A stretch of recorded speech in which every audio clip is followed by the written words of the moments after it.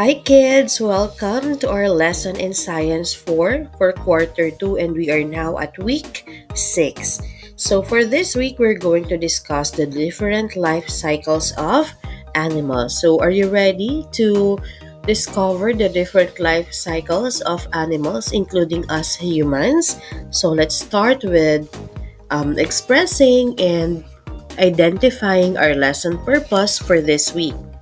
So science uses a diverse system to categorize or classify all the organisms, so such as animals and plants, on our planet, including people.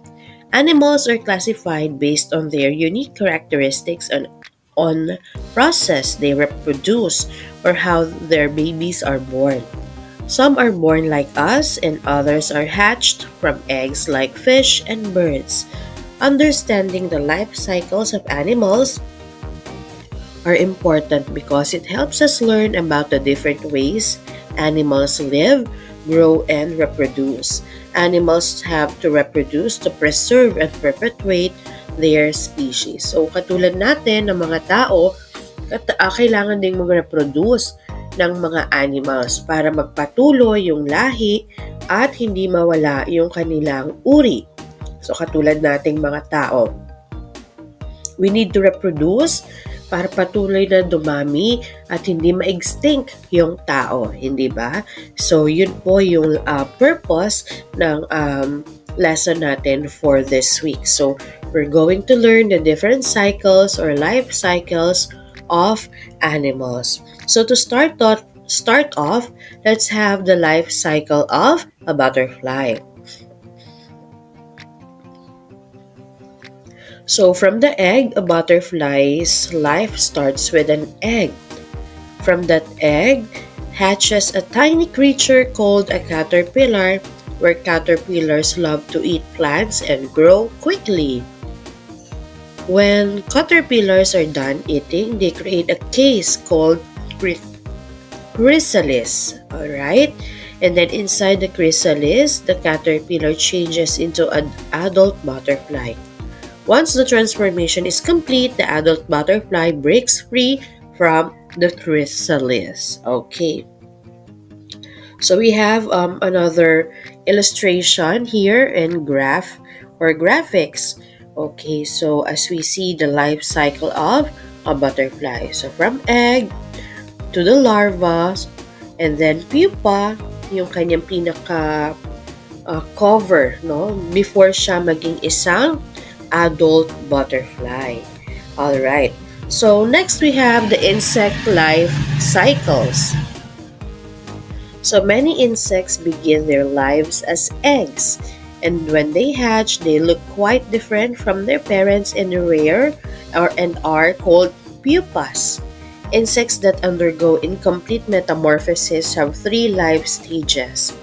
So they have the egg, or they are the egg, nymph, and adult.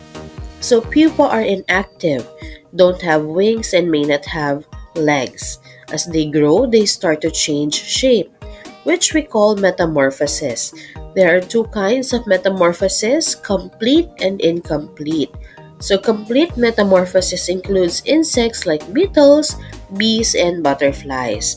And insects undergo incomplete metamorphosis include insects like grasshoppers and stick insects. Now let's go over with the life of a frog. So frogs, being amphibians, undergo a unique transformation. Their life cycle initiates from an egg. From this egg, a tadpole emerges, which resides in water. Initially, it possesses gills and tail but lacks legs. Gradually, the tadpole develops into a froglet with legs, ultimately losing its gills and tail. And over the time, the froglet transforms into an adult frog. These adult frogs lay eggs, thus making the beginning of a new life cycle. So we can see here another illustration and image about the life cycle of a frog. So from egg and then into tadpole, froglet, and into adult frog.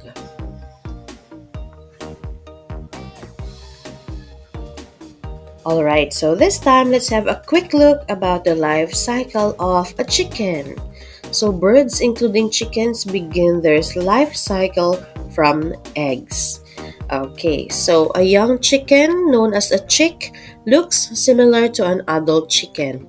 The life cycle of a chicken starts as an egg, hatches, grows, and matures into an adult chicken. Now, adult chickens lay eggs, starting a new life cycle. Birds like the bird of paradise and cassowary have a similar life cycles to chickens.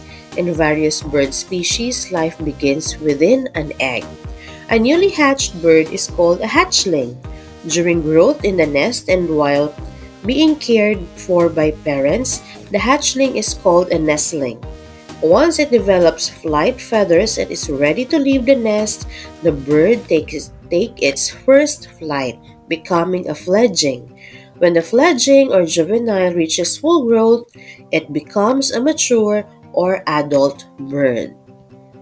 Okay, so again, we have here an illustration or picture about the life cycle of chicken. So from egg to the chick to an adult chicken. Alright, now let's go over to the life cycle of a human. Okay, so from the fetus in the womb, so nabubuo yung baby, no, sa loob ng womb, sa sinapupunan ng ating mga nanay. So a baby begins as a tiny thing when a mother's egg joins with a father's sperm. Inside the mother's tummy, it grows into a little human shape. We call this the fetus. The fetus can't eat, drink, or breathe on its own and needs its mom. After about 9 months, the baby is born. Babies at this stage are called infants. They can't talk yet, but they can cry, eat, and let you know when they're hungry or uncomfortable. Moms usually feed them with milk. Then they enter the childhood stage. Babies grow into children who learns to crawl, walk, talk, and do more things. They make friends, read, write, and become more independent. In this stage, we have toddlers, so from age 1 to 3 years old, and then preschoolers from ages 3 to 5 years, and primary school children from ages 5 to 12 years old. Now they enter the adolescent stage as kids grow into teenagers, usually from 13 to 19 years old. Their bodies changes a lot, or they change a lot.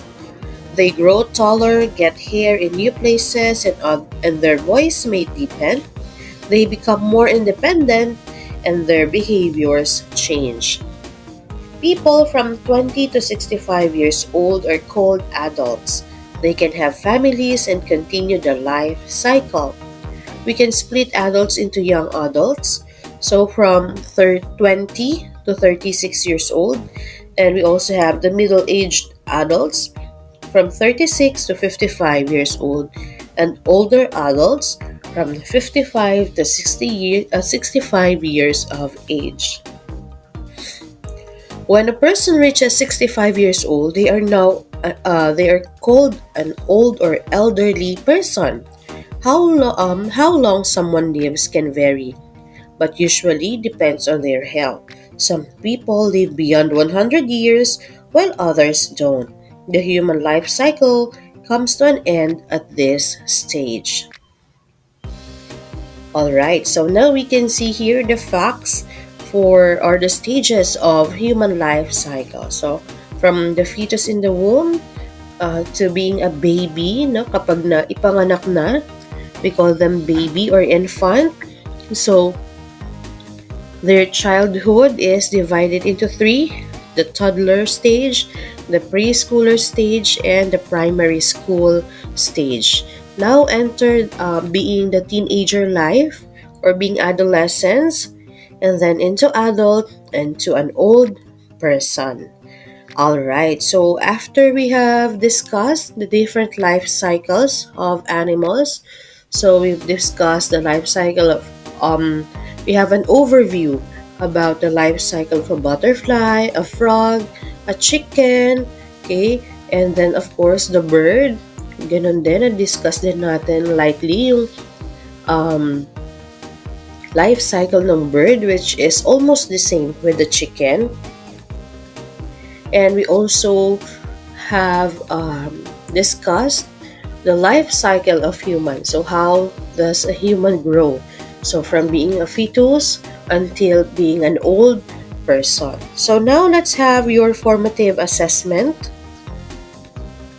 So for your formative assessment, you can answer the questions below based on your understanding.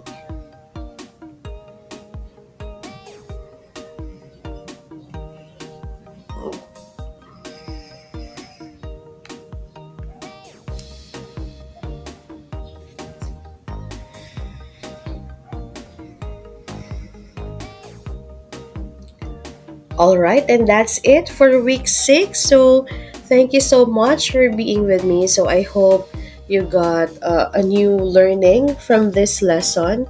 We've had an overview about the different life cycles of an animal, so including us humans. So thank you for being with me and for joining me for the past 10 minutes, and I hope you learned something from our lesson for this week. So this is Teacher Isa. Thank you, and see you again in week 7. Bye!